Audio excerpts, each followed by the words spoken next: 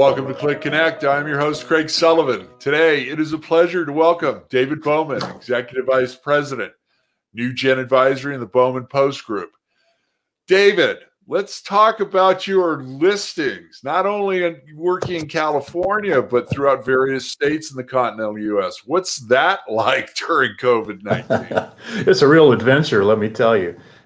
During the last recession, I did a lot of lender work, and the lenders in California lent on hotels all over the country.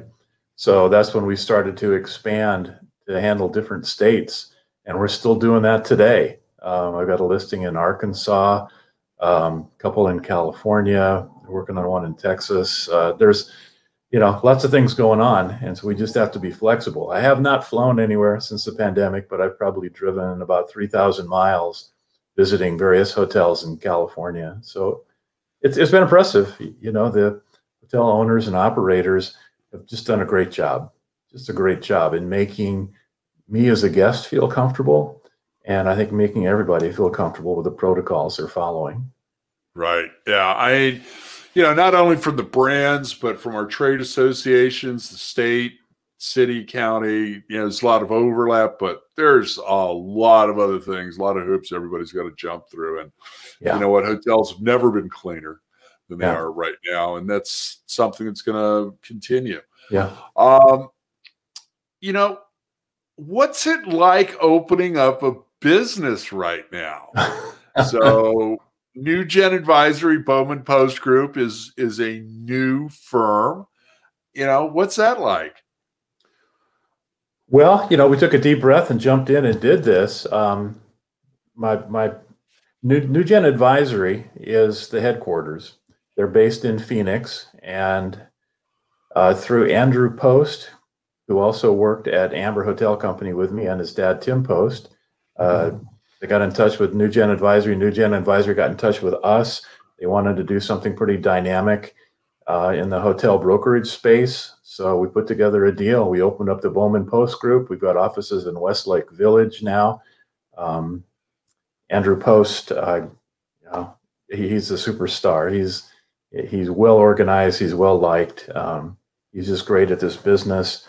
It's great to have some young blood. It's very inspirational to me, and he helps me a lot on the technology side. Because I've been doing this 20 years, and when I would respond to an inquiry on a property, I'd send it by fax.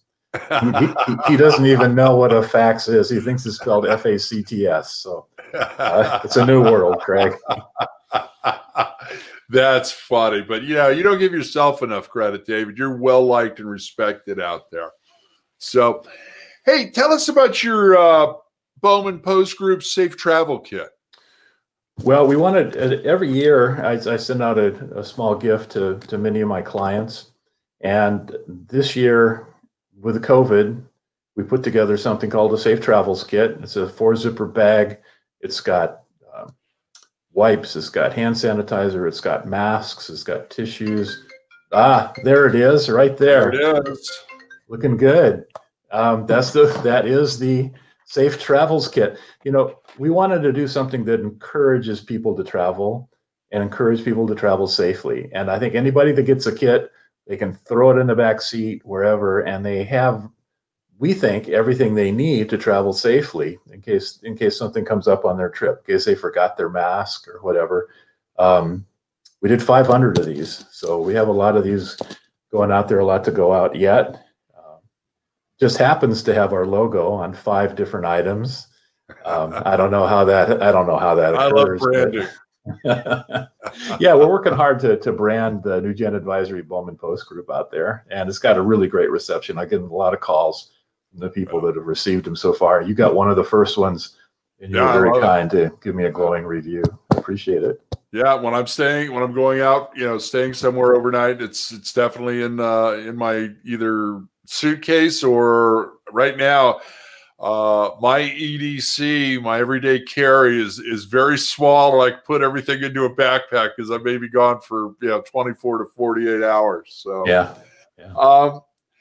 Let's get back to deals a little bit here, David.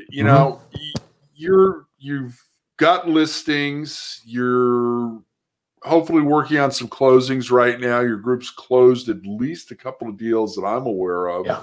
How was that with buyer, seller, lender, insurance carriers, and brands, and all the other moving pieces? How did you find that these transactions to be during COVID-19? A lot different than it was a year ago. That's for sure. And partly depends on the area where we're doing the closing. Right now we have 20 listings just in the Midwest alone, in half a dozen Midwestern states. There are still lenders out there. They're a lot more conservative than they were a year ago. Down payments are higher. The threshold is higher as well as far as personal financial strength is concerned. But we're still doing deals. There's still buyers. There's still sellers. Especially in the drive-to markets. Destination hotels are still in very high demand, especially in California, coastal, boutique-type properties. So we're, a recent study I saw shows there's twice as much money on the sidelines waiting to buy hotels at this particular time than there was at the beginning of the last recession. So hotels still have a lot of appeal. And, despite what we're going through right now, people are still going to travel. Businesses are still going to travel. It's going to be there, but it's going to take a little while to come back. Savvy investors have not abandoned this market. Right. And I think that's it. I mean, not only is it, it's got to be about the long haul. And it's not that I'm going to hold on to this for a couple of years, prove the pro forma, and try and sell it at the height of the market. I mean, we're going to hit a massive reset. Right. Talking to various lenders, I was having a conversation with one of the guys at special servicing on the CMBS side.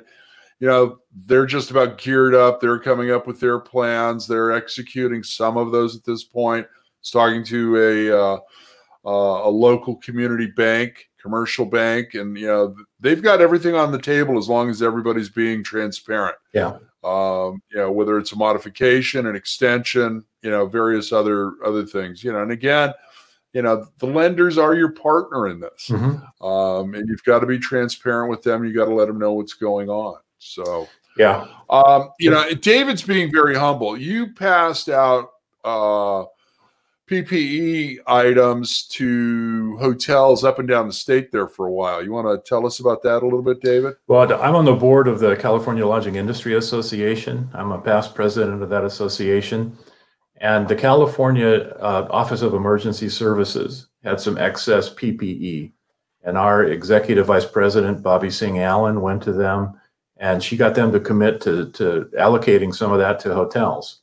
So we had 11 different drop-off sites around California, and we got PPEs at those sites. We distributed those PPEs to our lodging association members in those different areas. I set up one at my house. I have a 10 by 20 pad on the side of the house, put up a tent. It was just chock full. We did masks, we did shields, we did hand sanitizer, and it was great fun. But these hotels, they really need help. Not only is occupancy down, revenue down, but they have a whole layer of expense they didn't have before. Right. Because they're distributing masks, they're extra clean, they're really doing their job. Yeah. But it costs money. Yep, that it does, my friend.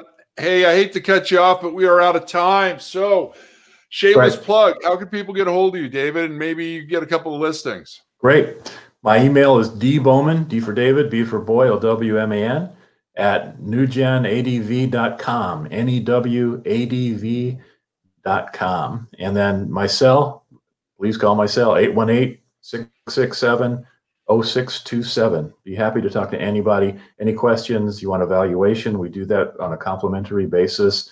We're just trying to do everything we can to help things happen. Perfect. David, thank you for being on the show today. And I'd like to thank our audience for watching this episode of CLIC Connect. Please subscribe to our YouTube channel. Ring the bell for updates. Also, be kind. Share your knowledge. Now go out there and be amazing.